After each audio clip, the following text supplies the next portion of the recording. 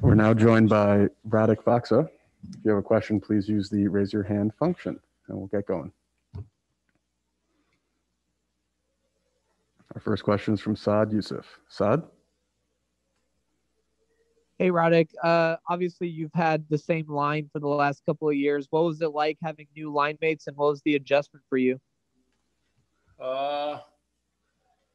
It only takes a couple games to get know each other, especially when it's new guys in the team. So I think it will get better and better.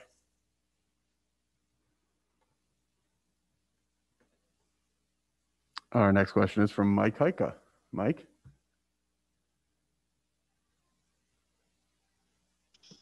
Hey, Radek. What do you guys have to do to bust out of the slump? A lot of the numbers are actually pretty good, but it just doesn't seem like you're getting the big play at the right time.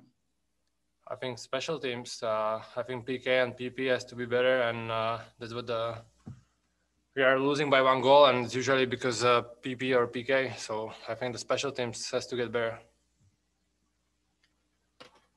Do we have any more questions for Radek? Next, we'll go to Bruce Levine. Bruce?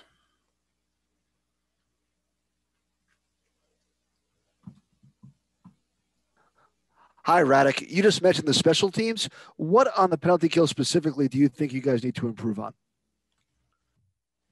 It's hard to say. I think we're doing pretty good job on the PK, and then we do just one bad mistake. So I think we have to read from each other even more than before, and do like more block shots and stuff like that, like little things. I think we played the PK pretty good, but we missed a little part of it.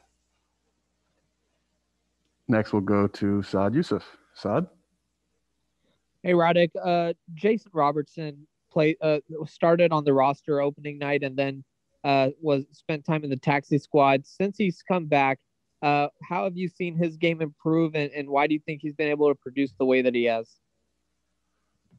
I think he actually realized how hard is it to be in NHL. He started working hard, watching videos, do some extra stuff on the ice and stuff like that. And I think he's really hot right now, and he's playing really well for us. And he's a really good player, and I think he'll get even better. Our next question is from Mike Heika. Mike? Hey, Radek. Rick was saying there's just little mistakes on the PK, letting seam passes going through, things of that nature. Is it just anticipation? Is it being in the right position? What are some of the keys to preventing that?